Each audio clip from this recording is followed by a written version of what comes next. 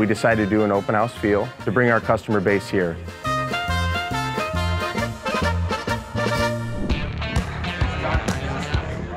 Customers are going to see a lot of our new capabilities, our new solutions, our new products. At Molex, we're really focused on 5 key themes this year. Zonal architecture, which is the new electrical architecture of the future. Miniaturization, everything is shrinking inside the vehicle. ADAS, so sort of that road to autonomy. Data center on wheels, so just bringing all this data inside the vehicle. And then last but not least, electrification, right? So the whole market is moving to electrified vehicles. The pain points our customers face are all encompassed within those 5 themes.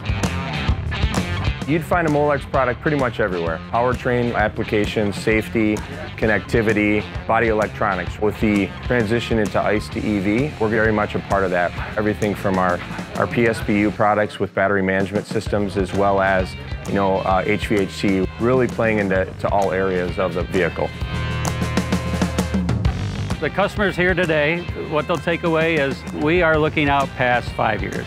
We're 10 years out, looking at data signal hybrids and the zonal architecture. I did get a chance to listen to the speaker from Carousel. Very informative to see kind of the historic information and how they're relating it to current and seeing the changes and maybe an opportunity to see the path forward.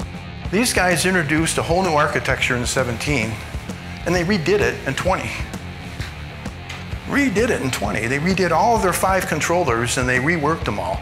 That is an unbelievable pace of work, engineering. You don't see any OEM doing that. That's what we're competing with though. That's what the globe is competing with, that kind of engineering pace. Partnering with them just allows us to work together to go to customers and explain how our capabilities and technologies together can enable their products to be better in the future through design collaboration.